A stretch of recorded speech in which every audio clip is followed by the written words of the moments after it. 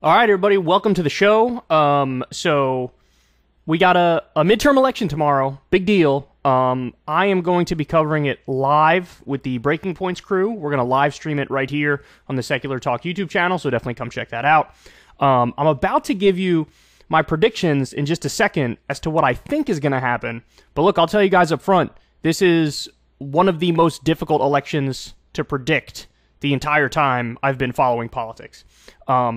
There are just so many factors to include in your analysis, and it's difficult to weight them properly, and that's really what it all hinges on, is like, which factors are you going to weight more than others, because some of those factors are going to be determinative, and other ones are not going to be determinative. So anyway, we're going to get to that in just a little bit. I'll give you my midterm predictions. We also have Donald Trump is now taking some shots, man.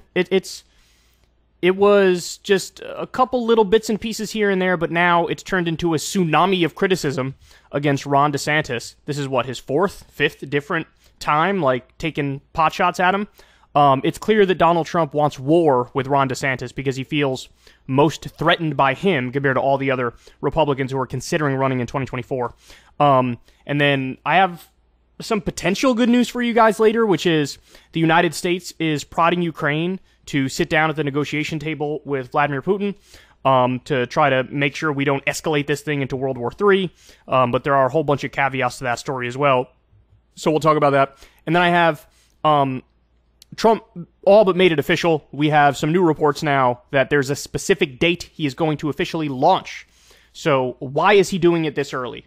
That's an interesting question. I'm going to give you the answer on that front. I'm pretty conclusive on this one. And then later on, Ben Shapiro versus Candace Owens, and also the return of based Bill Maher, who I think did a new rule segment, which, I mean, I would argue is pretty much spot on. I would argue it was spot on. Anyway, all right, so without further ado, let's go ahead and jump into it here. So I want to give you guys my midterm prediction, but I'm going to warn you up front, this is the hardest election I've ever, had to cover. It's very, very difficult to give you guys a hard answer. Now, I'll go a step further here and say, anybody who does have a conclusive answer on this election is really lying to you. They don't know. They think they know, but they don't know. Because there's so many different factors to weigh in consideration. So the first thing I want to do is show you this poll here. This is the final Marist poll. Now, Marist, of course, is a very well-respected polling organization. And here are their numbers. So in Pennsylvania, they have Fetterman at 50, Oz at 44. So that would mean Fetterman wins comfortably if this poll is correct. For Pennsylvania, you have Shapiro way above Mastriano. Mastriano, by the way, was at January 6th. He's a hardcore far-right figure, up to his eyeballs in conspiracy world, so he gets blown out by Shapiro. In Arizona, we have Kelly, the Democrat, the incumbent, 49%, Masters 45%. Again, pretty comfortable win for the Democrat it would be if this Marist poll is correct. The Arizona governor race, they have Hobbs over Lake by 1 point. Now look, this one, I feel like this race is important because Kari Lake is like quintessential new breed of Trump Republican who really doesn't care about any economic issues, doesn't care about improving people's lives, is totally and utterly obsessed with culture war issues like, trans in school and stuff like that. But more importantly, is all about, like, let's overturn the 2020 election and let's go full authoritarian. So that's where she is. So they have Hobbs barely over Lake in this poll. Then we have Warnock defeating Walker 49-45. Pretty comfortable victory, again, if this Marist poll is correct. Then the only Democrat they have in this poll losing is Abrams would lose to Kemp. Now, the interesting thing about Kemp is that he's a Republican governor in Georgia, and he in a very high-profile way, he stood up to Donald Trump and said, no, I'm not just going to, overturn the results of the election to appease you. Okay, so this is the Marist poll. They have basically a pretty good night for Democrats. They, you could even argue perhaps this is a blue wave scenario, relatively speaking, if Marist is correct. Now, the House is a different story. For the House races, it's like an 83% chance that the Republicans will take the House. The Senate is more of a toss-up. But again, the Democrats would have a pretty good night if the Marist poll is accurate. But now, I present to you the final poll by Emerson. So again, Emerson, very respected polling outlet. Here they have, for the Arizona Senate race, Blake Masters, 48%. Mark Kelly, 47%. So this means the Republican would win. The incumbent Democrat would get kicked out. Pennsylvania, they have Oz at 48%, Fetterman at 47%. Again, if this holds true, down goes Fetterman, and Oz becomes a senator. The Nevada Senate race, you have Adam Laxalt versus Catherine Cortez Masto, and they have Laxalt kind of draxing them sclounce, to be honest, and destroying Cortez Masto. Then you have Wisconsin Senate race, Ron Johnson 51, Mandela Barnes 46. So that means one of the worst senators in the country would, he would win, and he would defend his incumbency. So the point I'm trying to illustrate to you guys here is that you kind of got polls that are all over the map and have totally different results. In some polls, it's like, well, Democrats hang on. In other polls, it's like, no, actually, Republicans are going to truly usher in a red wave. But, when you look at a situation like this, probably the best thing to do is to revert back to the polling averages, right? So you go back to your fundamentals and look at the most objective and empirical data that you can get your hands on. Well, now I bring in 538. So 538 does, they run their simulations and they have their averages, and they try to factor in all these various things. Like, for example, there was like a 3 or 4 point advantage built in for Democrats in polling in the past few elections. So I think they've tried to adjust accordingly moving forward and have better models that more accurately reflect what's going on the ground. Well, according to 538, they say it's a dead heat for the Senate, so Republicans would win 54% of the time. Now, by the way, this has flipped because it wasn't that long ago. It was like, 65% chance or so that Democrats would hold on to the Senate. But within the past 3-4 weeks, you've had Republicans gaining ground day after day after day. So Republicans are a slight favorite in the Senate. And then you have in the House, Republicans 83% chance of winning. Democrats would only win 17 in 100. So this is how they forecast it. Now, again, I want to be clear. The trend here has been Republicans ascended. For a while, Republicans were way ahead for a long time. Remember when Biden had like a 33% approval rating and nobody was happy with him? And the Democrats were just sitting around doing nothing. So at that point in time, it looked like not only were we going to have a red wave, we were going to have a red wave that was even bigger than the 2010 red wave, the Tea Party wave. Well, what happened after that, of course, was Roe versus Wade was overturned by a Republican Supreme Court. And you have basically the return of Trump on the scene, where he's reminding everybody how psychopathic he is on a regular basis. You have the January 6th committee hearings where we learn that, the party has sold itself out and gone full authoritarian. And so basically, between that and Democrats getting some policy victories, like the IRA being passed, the CHIPS Act being passed, and, the PACT Act, which is the health care for veterans who were exposed to toxic burn pits. You had all these little wins. Biden, and not even little, if I'm being honest with you. Biden pardoning nonviolent weed offenders at the federal level, the student loan debt reduction. So you have all these different things, and you saw a Democratic surge.